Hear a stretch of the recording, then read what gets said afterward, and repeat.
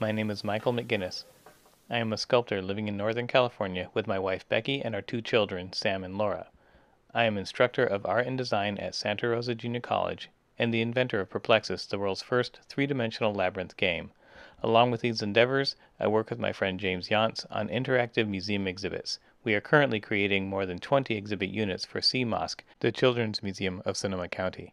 I am passionate about all that I do, but creating Superplexus brings me closest to the soul in art, the part that celebrates our creative spirit in a way that is deeper than mere problem solving, closer to the essence of humanity and the mystery of life itself.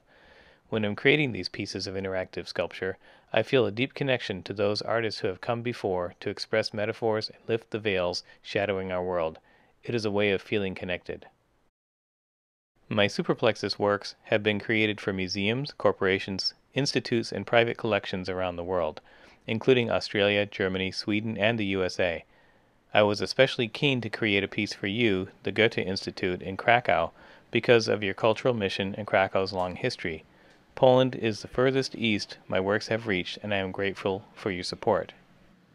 Interlace Goethe-Institut is a special labyrinth that incorporates 6 unique yet intertwined pathways, each weave in and out of one another on their way to 6 different endpoints.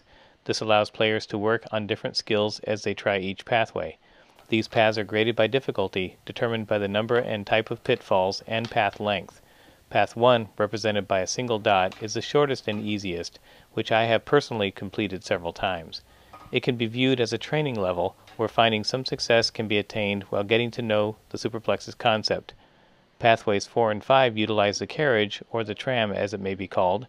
This is an exciting device that carries the ball through the center of the piece on a carefully balanced cart.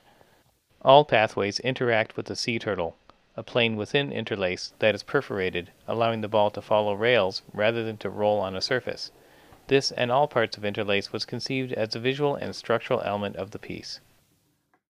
Like each of my other Superplexus works, Interlace took hundreds of hours to design and many hundreds more to build. This reflects the thousands of hours of interaction that I wish for you and your audience as they endeavor to complete each path. Every surface and element of the pathway system is purposeful, with no superfluous parts or dead-end pathways. Every surface, both top and bottom, can ultimately be traversed. Good luck, enjoy, and thank you. Oh, no.